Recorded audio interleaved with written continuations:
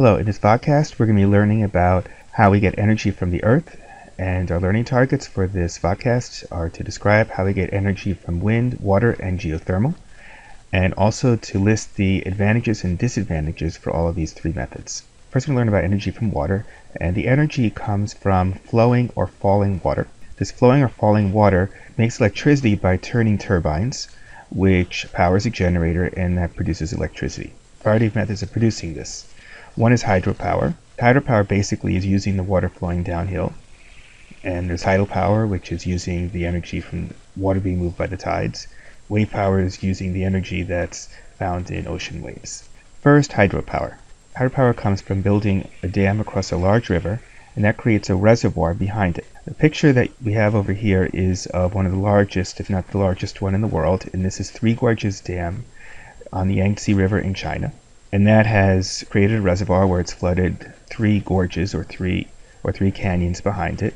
And they had to move a lot of people, do their best to preserve a lot of historical sites by moving the sites themselves. And there's a huge reservoir behind it. In the United States, we have other dams like Hoover Dam, which produces a huge reservoir behind it. And also the Glen Canyon Dam has flooded the Glen Canyon, producing Lake Powell. And that is in the state of Utah. You see over here in this picture is you notice how there's a reservoir behind, and off to the side you can see this here, but there's some locks where ships can go through. And you see how there's water coming out of four pipes that I see there. And the water coming out of there are, before they come out, they turn turbines, and that produces electricity. Now 16% of the world's electricity is hydropower. In the United States, it's 7% altogether. It's 50% of the electricity on the West Coast, produced by such dams as the Glen Canyon Dam and also Hoover Dam and a few others. We also get some hydropower here in New York. That's from the hydropower plant at Niagara Falls. Hydropower has advantages and disadvantages, and there are quite a few of both of them. First, let's go over the advantages. There is medium to high net energy. It's very efficient, about 80%. When it's running, it's very inexpensive to run. There's no refueling. You just let the water go through the pipes, turning it on and off, and just maintenance of it. In temperate climates, there's no carbon dioxide emissions at all. Some negatives that we're seeing, the disadvantages, can be avoided by using micro hydropower generators, and in this case, rather than putting a dam across the river, the turbines are placed in the river itself without damming it, and the flow of the river turns the turbines so that the stream isn't altered, and the negatives that we're going to get into in a moment you're not going to see. The dams have a very long lifespan. There also is flood control downstream. For example, in Egypt, the Aswan Dam across the Nile has basically stopped annual flooding of the Nile River downstream, and also it's very useful for irrigation too. The reservoir itself can be used for recreation and fishing, as Lake Powell is used for on the site of where the Glen Canyon Dam is underneath Lake Powell. Disadvantages: well, construction is very expensive. In some cases, like with the Three Gorges Dam, it took years to build the whole thing. There is a large environmental impact from flooding the land to create the reservoir. These costs are not included in the price. The area that is flooded, all those ecosystems are completely destroyed and replaced with a lake ecosystem. And getting to some things further down on the list, people do get uprooted. Any towns, any villages, any cities that are on a site which turns into a reservoir, and generally people live along rivers, and if those rivers then get flooded from reservoir, those people will have to move. When they built the Three Gorges Dam, they literally had to move cities. When these reservoirs are in tropical areas instead of temperate areas, and if they're shallow rather than deep, there's quite a bit of biomass decay, and that will produce high CO2 emissions. There's also danger of collapse of the dam. That can produce massive flooding downstream.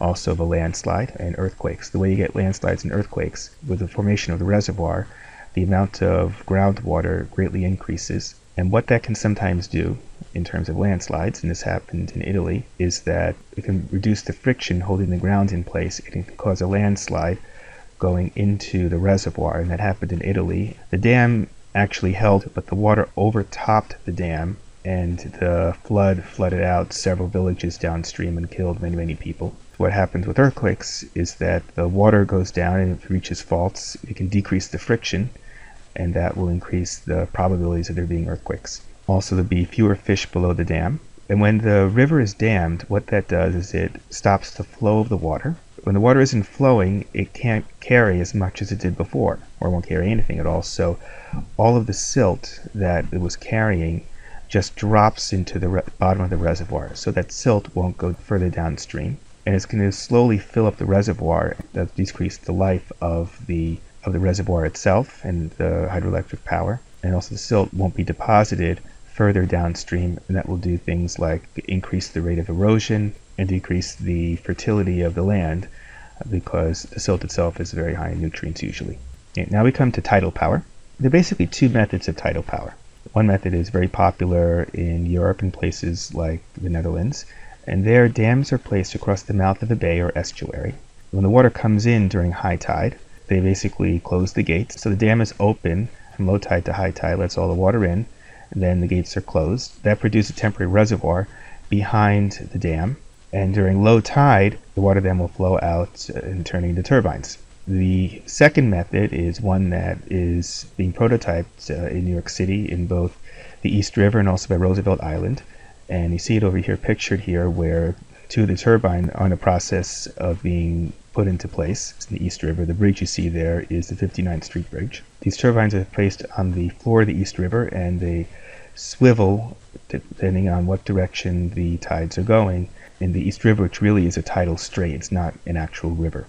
A river is actually a body of fresh water, and there's only one freshwater river in New York City, and it's not the Hudson. The Hudson River ends at Poughkeepsie. It's not the East River. It's not the Harlem River. It's just the Bronx River. Now, these methods are limited primarily by the lack of suitable sites. You need to have a place where the flow of water is strong enough, in the case of the swiveling turbines, or the difference between high tide and low tide is high enough in the case of the first method.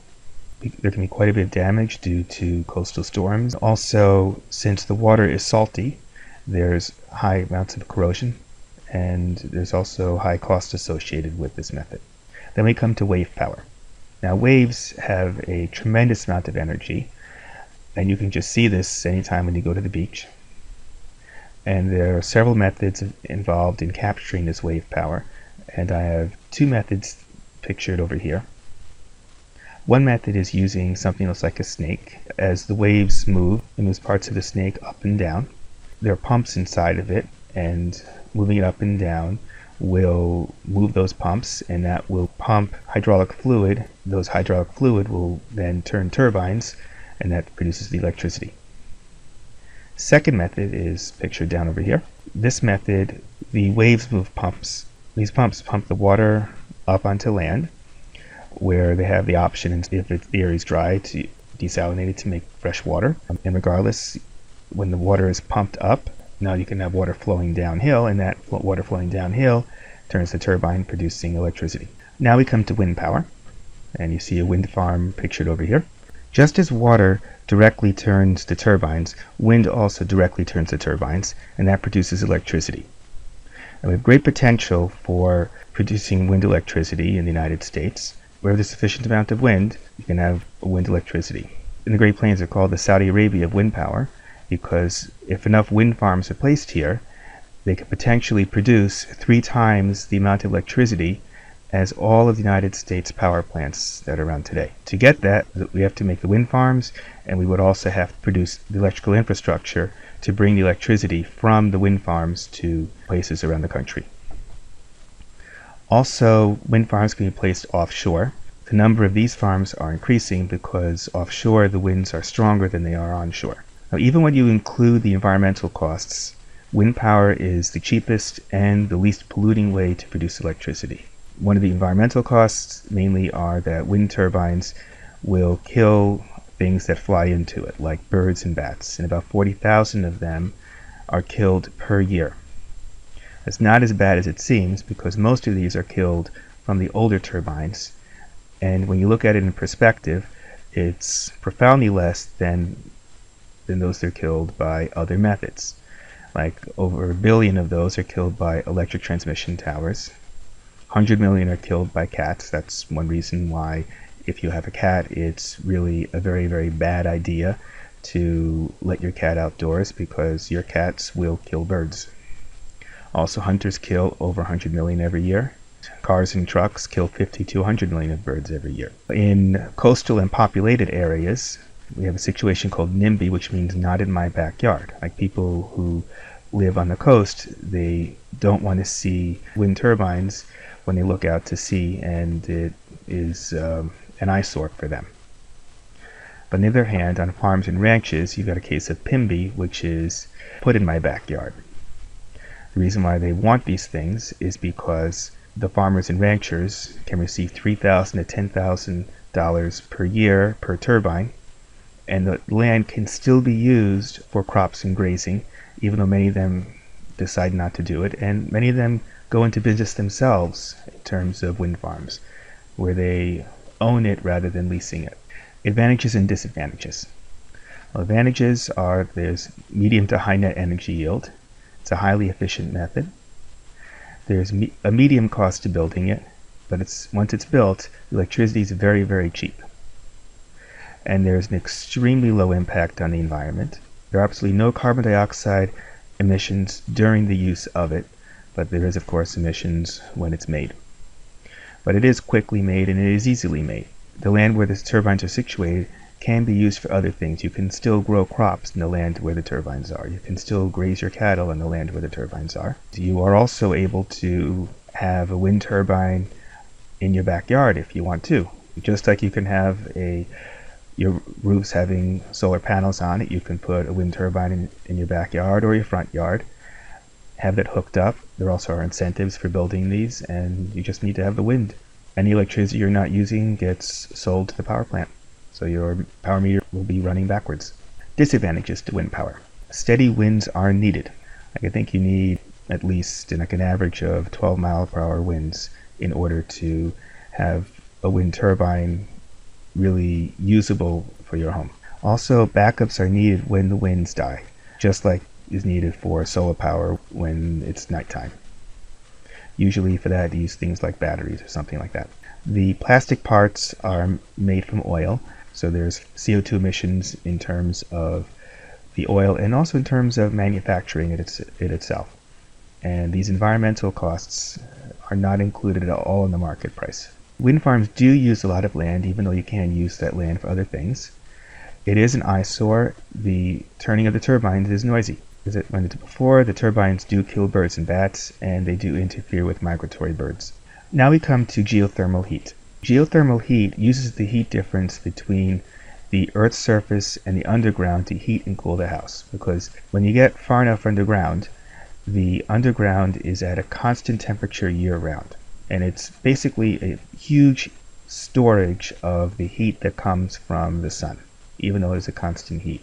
So that means that in the winter, we can take that heat from underground. You see over here, basically there are pipes that lead underground. It can be horizontal or it can be vertical. So during the winter, the fluid that flows through the pipes that go underground, and this fluid usually is a mixture of water and antifreeze. Fluid will then absorb the heat from underground, then reaches the compressor in the house. That compressor compresses that water, and when that water gets compressed, it gets heated up. And then the air that flows past it, or the water from the water heater that flows past it, that heat is then transferred to the air and to that water. That air will then heat up the house, and then the fluid, which has now lost its heat, then expands, and as it expands, it cools, and then goes back underground to absorb more heat underground. During the summer, this whole thing is reversed. What happens here is that the fluid then will absorb heat from the air that is returning. As it absorbs that heat, that air gets cooled, and that cooled air cools off the house. And then that fluid gets compressed, and that will heat up that fluid even more. And then that fluid then goes underground, where it's now hotter than the surrounding ground. Since it's hotter, it then gives up that heat to the ground. And then that cooler liquid then goes back up to the compressor, where, since it's running in reverse now, that liquid gets expanded. And as it expands, it cools off. And we're back to where we began in the cycle, where since it cooled off, it now is able to absorb the heat from the returning air. With super insulation, geothermal heat is the most energy efficient, reliable, and least polluting and cost efficient way to heat your home. The only thing that needs electricity here is the compressor and the pump, and doesn't use a lot of electricity, and it's fairly quiet. Now we come to geothermal energy. Geothermal heat can be used anywhere.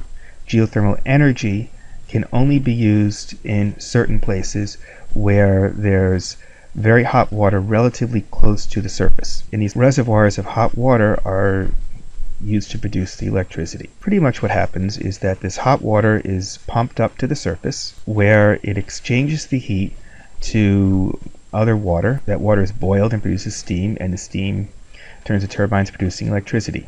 Get back to this water over here that came from underground. It's now cooler from exchanging the heat, and that is then pumped back down underground to make the resource renewable so that we don't run out of water underground there.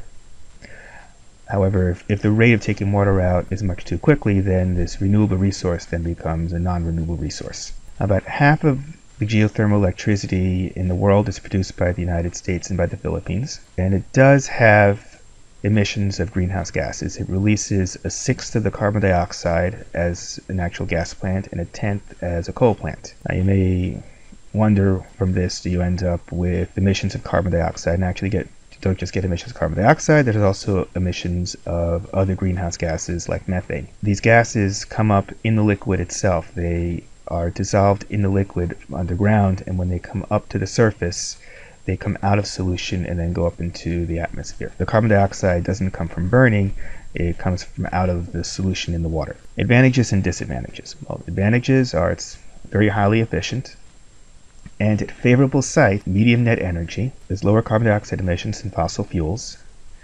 There's low cost and low land use. And once again, the favorable sites are places where there's very hot water relatively close to the surface. You'll find this near volcanoes, you'll find this in hotspots, like Iceland has a lot of geothermal energy. Disadvantages. There are very few of these suitable sites. The energy will be depleted if it's used too rapidly. Environmental costs, just like almost everything else, are not included in the price. There are greenhouse gas emissions.